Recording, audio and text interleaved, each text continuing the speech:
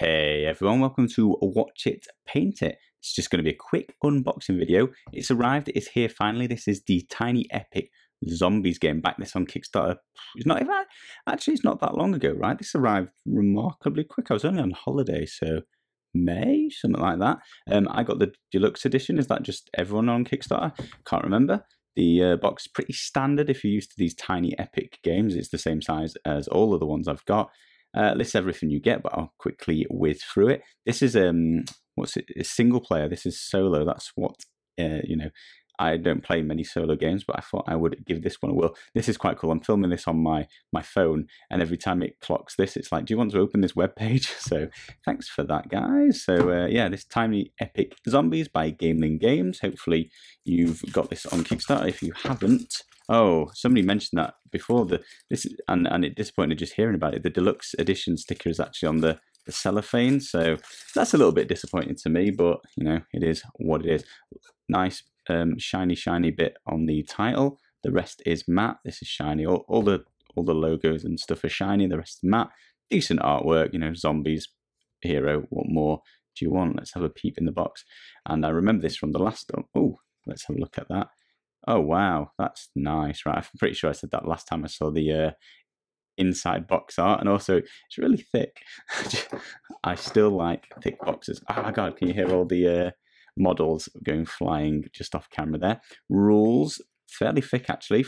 Well, I mean, that's one of the things. These are big games in small packaging, right? Like this is a full-sized style of game. It just takes up less space. So that's fairly substantial rules. 19 pages of rules in that little book there.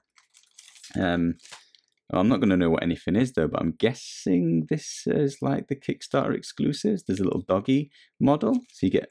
That's really cool, right? I've as always forgotten what you're going to get, and I can't remember what's Kickstarter exclusive.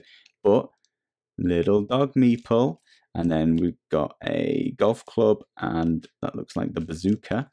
Then you've got the usual cards, some item cards, a hero player card, right? Oh, several. Shall I have a quick goosey gander in here? May as well have a look. I'll service dog, companion. So he's a little companion. But what have you got? You've got the lawyer, and he turns into the lawyer zombie. Nice. Burglar zombie. So they just flick into the zombies. Farmer. Oh, I'm a zombie. And trucker. How unusual. Zombie trucker zombie. So they've got to be the Kickstarter exclusives, haven't they? Right, let's have a look. Bag of tokens, you know, usual wooden chits. Popped, right, for you. That's nice. And bagged, actually. Just thinking about that. These are bags in bags as well. I think this is just like neatly packaged to begin with. So here are the item meeples, meeples. I find it hard to pronounce. It's weird, right? Still, I guess it's item meeples, but shouldn't it have two M's in it then? So you get a pink one, orange one, grey one, necromancer cloak, and a green one. They're nice colours. And then let's have a look at the items. So this is obviously, you know, the channel. This is just a prelude. I will most likely be painting those. Little sword, cool little. Oh my god, look how small they are. Shotgun, Uzi, MP5, crowbar, some sort of automatic sniper rifle, magnum, axe, machete, chainsaw. Is that a nail bat or just a bat? Can't tell. It looks like barbed wire. Looks like Lucille. Chainsaw, as I mentioned, barrels, crossbow. So a bunch of weapons. If you don't know, if you're not familiar with the series, these are item meeples, and they get to hold the items. In this case, a bunch of weapons like so. And then what else do we have?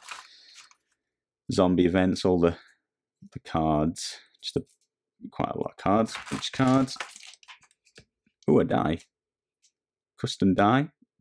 No idea what any of the symbols mean. Zombie.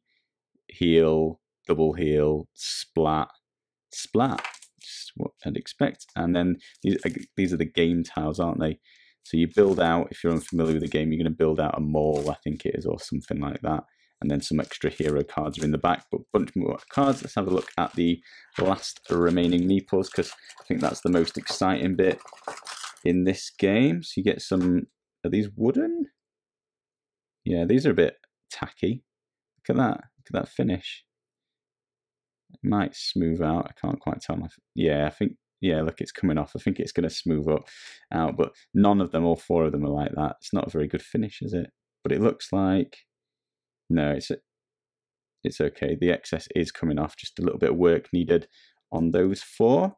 Then, ooh, nearly lost one. You've got just some square cubes and, spoke too fast, teeny tiny meeples. Can't remember what they're for, but teeny meeples. You get a bunch of, these are like dogs, zombies, wooden zombies. Again, the finish. It's a little bit disappointing, but it is coming off without losing any of the bit that matters. So there is that, as far as I can tell, at least. So you get a bunch of those. You get some bullet tokens. Can't remember what they're for either. But in this one, I think this was Kickstarter exclusive, right? You get 2 vehicles. So you get a police car and a motorcycle for your little meeples. There's even space for his weapons. Excellent. They made space for the weapons, and the little meeples can go on the little vehicles. It's very cool, isn't it, for a meeple-based game? I like how well that one stuck in, but this one's like, nah, I'm loose. Don't pick me up sideways, guys. He should not have a license. But that's it, guys. That's everything. As I mentioned, I've painted some previously of the other sets. They're pretty cool to paint, and it makes the game, like, for how small the game is and how like simple they make it with little meeples. Adding the items is a massive upgrade to a meeple-based game, in my opinion. I really like what they've done, and then adding paint to it, you know, it doesn't take long. So, just while we're talking about these items, I do think that they're like easy to paint, but quite frustrating. They are real. I mean, you've got to sort of hold it like this. So the difficulties is finding something to hold it, painting it. Takes a while because you've got to wait for it to dry, and it's kind of hard to put down. If anyone's got any tips on how to hold these, it'd be nice if you could sort of have them all held with something and paint them all quite quickly. Any tips, let me know in the comments below.